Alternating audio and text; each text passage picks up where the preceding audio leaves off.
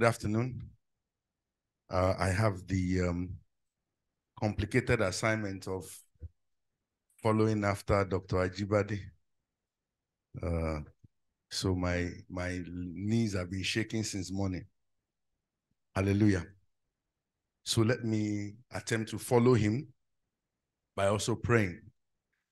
Let us pray together. Lord, we thank you and we ask that you bless us. We ask that you open our eyes and in the end be glorified. In Jesus' name we pray. Right, so let me say as a contribution to what Brother Oluwashugo started saying, there was a time I preached in the chapel and I used a narrative text. And many of my students came to me and said, aha, you used to teach us expository preaching, text-driven preaching. You didn't do it. And I said, okay, so what are the lessons that you learned today? He said, you said this, and you said that. I said, okay, those three things, are they from the text? He said, yes. I said, okay. But because I didn't follow these 3 points, something, I just told the story and then I brought out the lessons. So there are very many ways to do exposition. Though I'm still arguing in my mind a little with Oluwashugo's postulation, but maybe I would ask Dr. Ajibade later, and then maybe he will clarify for me. But since he was my teacher, the things he taught me are contrary to what I heard a little, but scholarship is growing. Amen. So in the morning, we heard that we heard the meaning of narrative preaching. And my assignment is just to tell us what are the features of narrative preaching. And I started by saying that the Bible is full of stories. Over 800 stories are in the Bible. And if God will choose for his word to be so full of stories, I think that preachers of our generation and in any generation should take cognizance of the fact that God likes to speak using this kind of style. So let's go to the next slide. Now, these theologians said stories are the most universal form of human communication.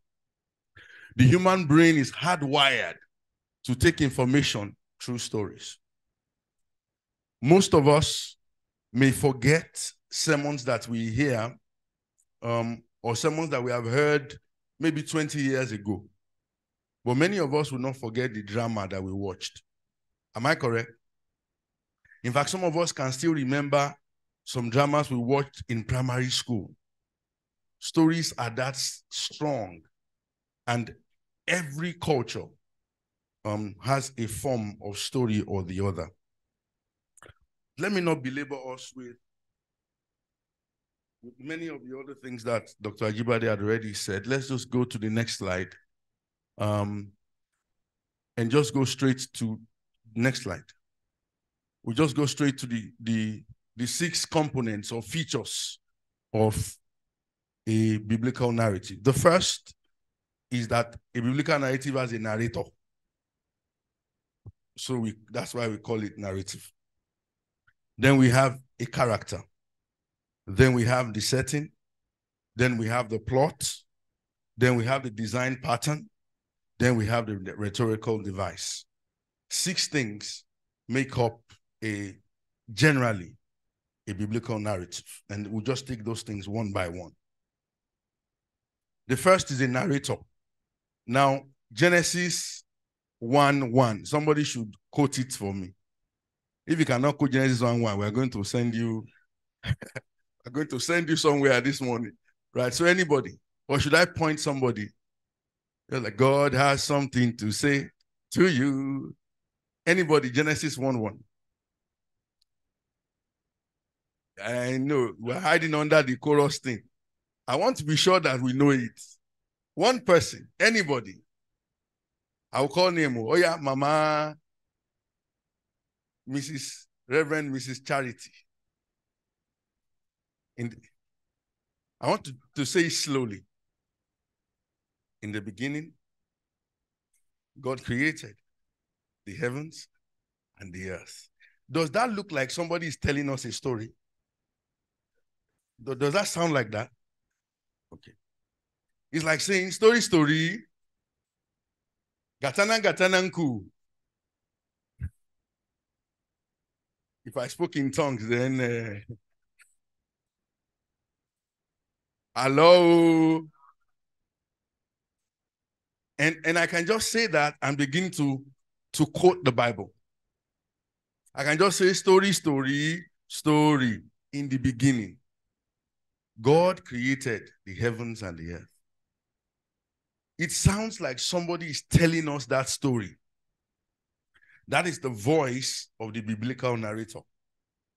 Now, there have been arguments, and I really don't want to go into that. There have been so many arguments as to, is it the voice of the author or the voice of the narrator?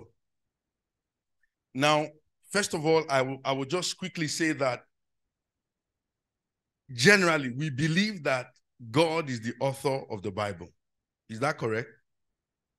Am I in Orthodox tradition that God is the author of the Bible? That's why we call it God's word. Abi, the way you're not answering me, I'm beginning to be afraid of. Dr. Nicodemus, answer me too, so that I can be sure that Stellenbosch is with me. Right. So the voice of the narrator is always, most of the time, in biblical narratives. The one that he used this morning in Nehemiah chapter 8, we find that it's as though somebody was trying to give us the history, right? And thank you again for that message. Somebody was trying to give us the history of what happened. The people came, they gathered, they called on Ezra, they asked him to preach to them, and all of that. Somebody is telling that story. And every narrative, even normally, you would have to tell the story. Okay, so tell me something about your primary school. I know I have 30 minutes, but I'm okay. Just tell me something about your primary school, Dr. Dave. I attended primary school in Taraba State.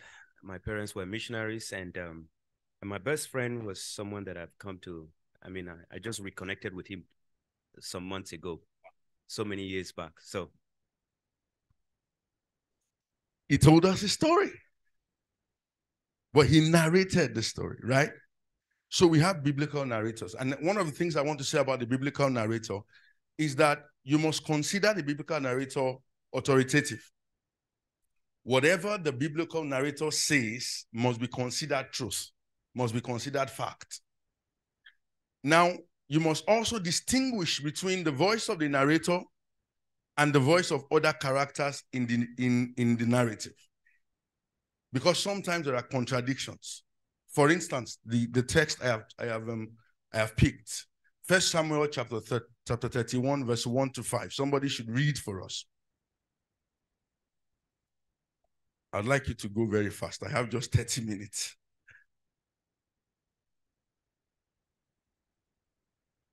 First Samuel 31, 1 to 5. Let me do like we do in church.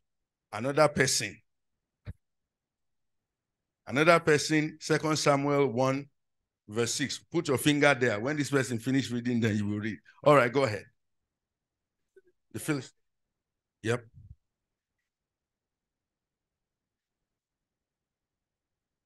Mm-hmm.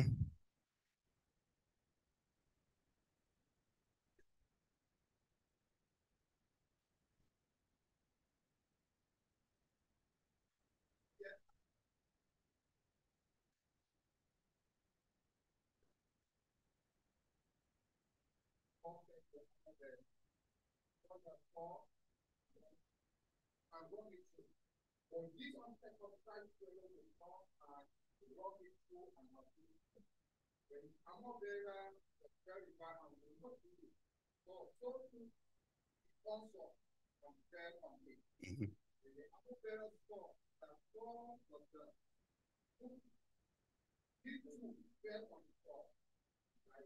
All right, so in this story, the narrator tells us that Saul died, right? And how did he die? He killed himself. And when his armor bearer saw that, his armor bearer also killed himself. Now, somebody now go to chapter 1 of 2 Samuel and verse 6. I happened to be on my Gibeah, yes. And said, Mm-hmm. and there was Saul leaning on his spear with the chariots and riders almost upon him. 7. Continue, sir. When he turned around and saw me, he called out to me, and I said, "What can I do?" He asked me, "Who are you?" An Amalekite answered. Then he said to me, "Stand over me and kill me. I am in the trouble, death, but I'm still alive." So I stood over him and killed him, because I knew that after he had fallen, he could not survive. All right. And I took the crown and was on his head, and the band on his arm, and I brought them here to my Lord. All right. So we find a disparity. Saul kills himself, and then the other guy say, "I'm the one that killed him." There are biblical authors who have tried to harmonize this text and say that, well, Saul, tried to kill himself, but he didn't die. And then the young man came and saw him, and then the young man killed him. And there are those who have said, no, the young man only told a lie just to get the favor of David. He thought that David would see Saul as an enemy, and him killing the enemy of Saul, killing the enemy of David, will give David joy. And David will say, wow, yes, I'm going to promote you in my kingdom. But, well, I don't want to tell you the side I belong to in this matter. But what I can say is this: I believe the narrator. I believe the voice of the narrator as opposed to the voice of the character. And so we must distinguish every time in a story, where is the narrator speaking and where is the character speaking. Because again, one of the things we're still going to talk about is the fact that some biblical characters, the way that biblical stories are written, many things are left for us to guess. The biblical writer, they did it in such a so intelligently that they don't tell you everything. Narratives in scripture would rather show you than tell you. So they would write the story in such a way that you would have to put the bits and pieces together sometimes yourself. And so every time there's a controversy, who should we believe? They are not saying anything. So we believe the biblical narrator. As opposed to a character speaking, the biblical narrator's voice is more authoritative in explaining the scripture than the voice of any biblical character. And why is that? Because biblical characters can also be dubious. They can have two different versions. A good person will suddenly become a bad person. Remember, David is the man after God's heart. Then David becomes a murderer, collects somebody's wife, kills the person. So I always tell people that you're not supposed to be like David, actually. We're not supposed to be like biblical characters, because biblical characters are flawed. They are like us. We are flawed as well. We have good times, we have bad times. They also have good times, they have bad times. We can only emulate them, copy certain things, certain good things about them. But I'm not supposed to be like David. If I'm going to be like David, then I will eye somebody's wife here. Yes, because I'm like David, but I'm not supposed to be like David. But I'm supposed to learn certain things from David. All right, so there are, apart from narrators in biblical narratives, there are the characters. The characters are the major ingredients in any good story. Let me go a little bit out of the Bible. Let me go a little bit into, how many of us used to watch James Bond? 007. Okay. Yeah, so, okay. So James Bond is a character, right? And he's like the major character in all of his Bond movies. And just like that, in the Bible, there are characters. And the characters are to depict human beings. And the reason why I used human beings and I did not say human beings and divine, it's because God has a constant presence in Scripture. Kind of like the unspoken presence. Always in always in all stories. In Esther, for instance, Dr. Ajibade mentioned that the whole story was about God's move for Israel, but God was never mentioned.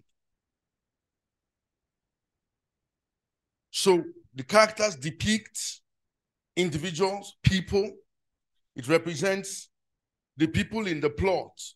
And the major characters, the plot spins around the major characters. For instance, the story of David and Goliath. The main character in that story was who?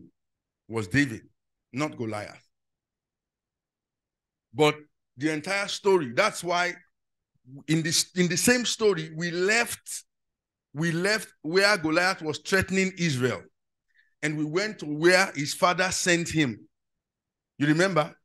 The setting changed from the war front, and we went to the house where the father was sending him to his brothers on the field because he's the main character. And so the entire plot is shaped around David. Anywhere David goes, the plot follows. Anywhere, everywhere David went, the plot followed because David was the center, the main character in the story. And characters are depicted in many ways. And there are many ways that characterization in the Bible is done. But I will use the characterization paradigm of Jeffrey.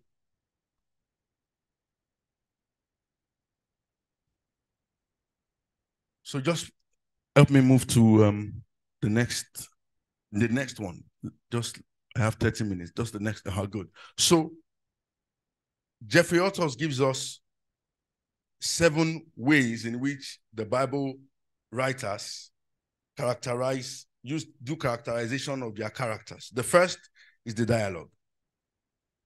The way the characters speak help us to explain the kind of persons that they are, right? What they say. If you follow what the characters say, you are able to guess whether this person is a good person or this person is a bad person. So their dialogue helps us to know or to depict their characters. The second is their action. And narratives are full of the actions of characters, what they did particularly, And tomorrow we're going to talk more about that tomorrow. Then the Bible will also give us titles and names.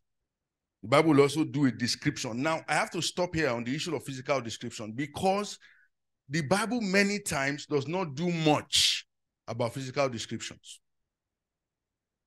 But when it does, it has something to do with what will happen to that character later. One of the good examples is Absalom, the son of David.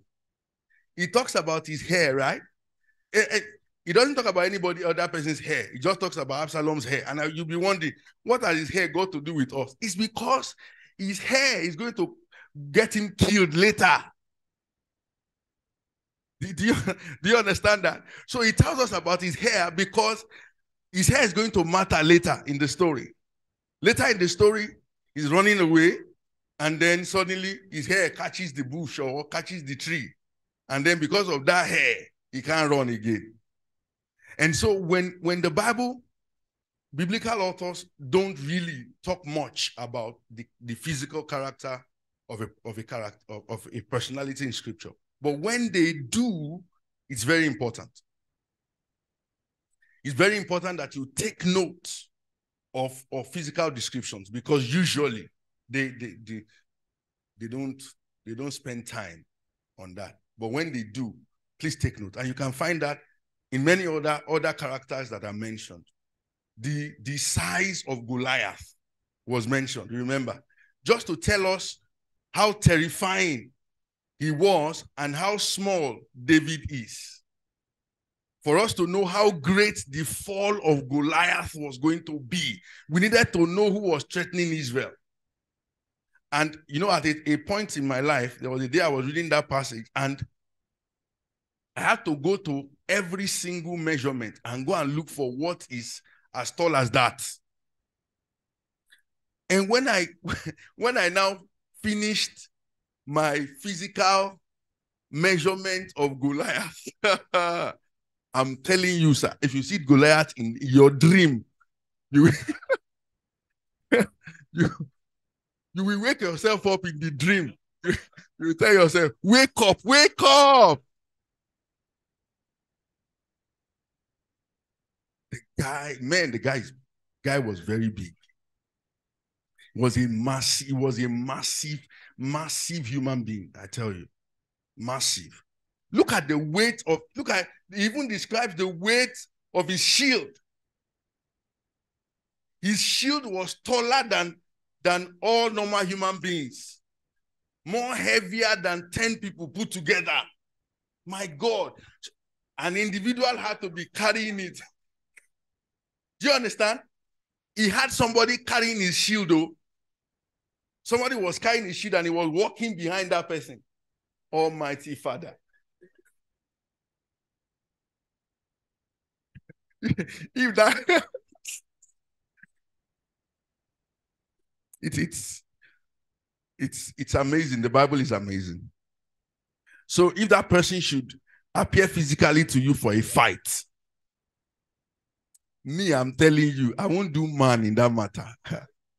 I tell you, I will look for the fastest way. So, all right, so authorial comments. And again, some authors make comments about the personality themselves deliberately. For instance, you remember Judas when he was talking about the poor, right? And he said, this thing, they should have sold it and give the money to the poor. And then the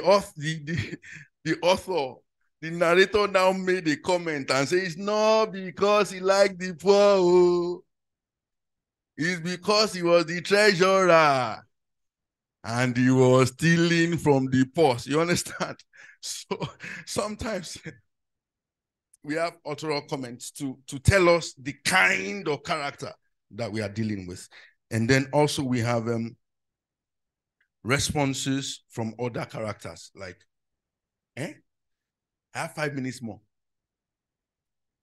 They don't kill me for a year. All right, so and then we have foils. Foils are like depictions of positive or negatives of the other. One is a negative, and then we have a positive of that person, of that personality. Oh my God. So we have settings. I don't know. I want to do all of this in 5 minutes. All right. We have settings. Now, settings refer to the environment in which the narrative occur. And Brother Oluwasegun rightly commented on the fact that many times, some people in the African culture, they just carry a biblical passage and just take a prayer point from it without looking at the context, looking at the background, looking at the things that surround the statements or the things that they are saying. For instance, I used to laugh at my students when I tell them about some, like this, the memory of the righteous is blessed. And then you now tell your church, the memory of the righteous is blessed. Somebody open your mouth. Your memory is blessed. Your memory is blessed. Your memory is blessed. Every student here about to write exam. Yeah, and then you are just quoting rubbish because that passage is talking about dead people.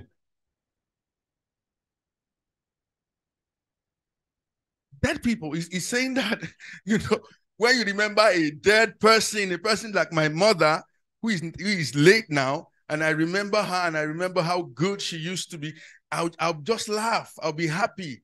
I'm like, oh, sweet mother. That's what they call blessed memory.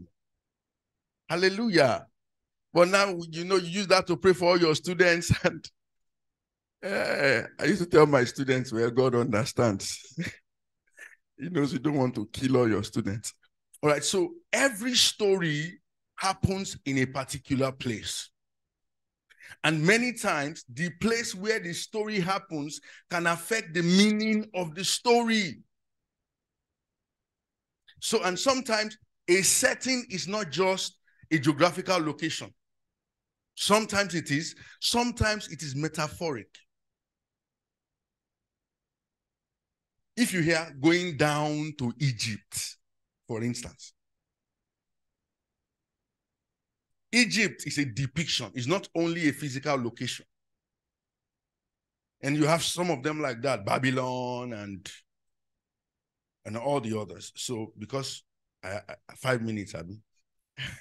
So, but the setting depicts where the story happened.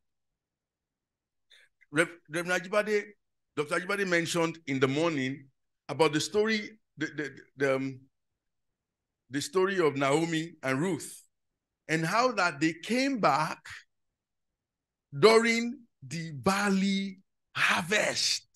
Is a setting that sets the tone for what is about to happen. They left in famine, they returned in harvest. Again, that's the setting. So it's not only, sometimes doesn't only refer to physical locations on a map, but it's significant. It describes situations like going down to the east, for instance. God banished Adam and Eve to the east. The Israelites ran towards the east. If you look at the setting of the east, it always has to do with moving away from God. So not only sometimes physical location, but it describes physical locations and sometimes metaphoric locations, and it describes when an event happened, where it happened.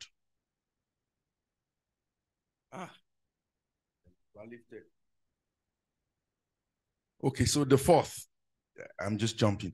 So the fourth is the plot. The plot is a very serious issue because when you read narratives, you also have scenes, episodes. A combination of these scenes all together represents the plot. The plot begins from an introduction, which is usually very short, appears normal, and then it continues in a conflict. Something unusual happens. A challenge is thrown. And then the plot thickens in a climax. The conflict becomes more serious. And then it grows down into a resolution. So, and you have to find the plot in a narrative. You have to find the plot because sometimes you can wrongly plot a story. And because you are wrongly plotting the story, you are giving it a meaning that is really not its meaning. I'll give an example. Gideon, you know the story of Gideon tests God. He asks God, okay, I will drop the fleece if there is water on the fleece and then there's no water everywhere, then I'll know you are the one. Then that happens and then he asks another question again and says, okay, I'll put the fleece again, but then there'll be no water on the fleece, but there'll be water in the surrounding. Then 1 minute. Okay, so, but actually, that's not the plot because you can pick that and feel that is knowing God's will. He was trying to know God's will. But that's not the actual story. That's not the plot. The plot begins from where God appeared like an angel to Gideon. That's where the plot begins. Where Gideon, was hiding in a wine press, and then Somebody goes to him and says, hey, oh, mighty man, and all of that. And then it begins. That is where the plot begins. And the plot ends where Gideon defeats the army. If you look at the story very well, you will see that Gideon had been testing God from the very beginning of that story, where God appeared to him. He had been testing God. When God wanted him to go and destroy his father's idol, he went in the night. It was part of the story. That detention of God calling Gideon, and Gideon refusing, kind of trying to answer or not to answer. Oga has told me to continue. This Oga gave me 5 minutes. So, all right. So, then anyway, then Gideon, then God now gets to a point. God now introduces his own test. You see in the story, Gideon now gathers an army, and then God begins to test him and say, okay, send this number home.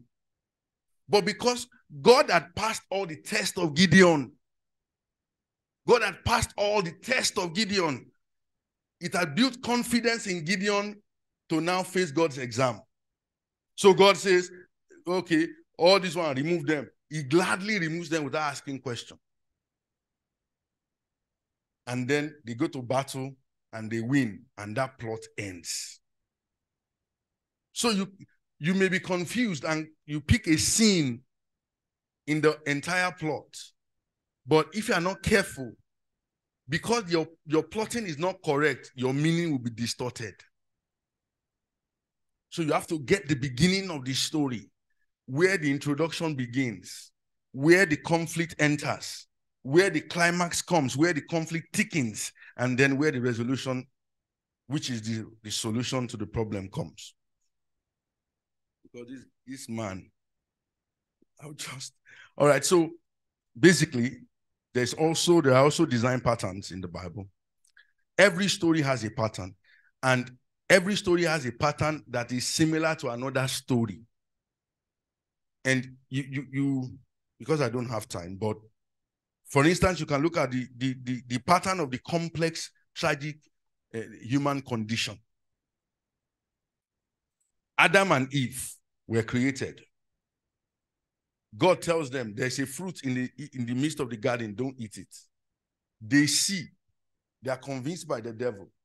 She likes, she takes, she eats, she gets into trouble. Abraham and Sarah.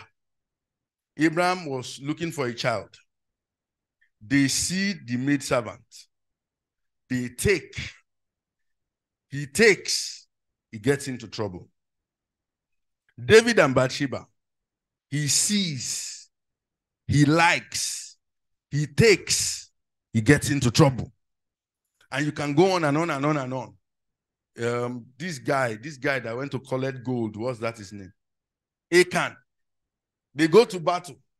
He sees gold. He likes. He takes. He gets into trouble. And you can go on. And so there are stories that have that pattern. All in scripture. Gehazi, thank you for mentioning. Gehazi too. He sees. He likes. He takes. He gets into trouble. So, I mean, you can continue to do he sees, he takes, he likes, he gets into trouble like that. There are patterns, and every biblical narrative has a pattern. And lastly, every biblical story has a rhetorical device. There are so many. I just picked 3. There are so many. Some of them are quite sometimes confusing, even to me, but there are so many rhetorical devices. They use suspense. They use pacing. Pacing is the story of Goliath and David, for instance. All of a sudden, we just move out of the scene of Goliath threatening Israel, and then we move to the house of David. That is pacing. The story is quite long, but they are doing it step by step, small. They deviate, they come back, and all of that. And then there are repetitions. When you see repetitions in the Bible, it's for emphasis. In a story, is for emphasis. So take repetitions very seriously.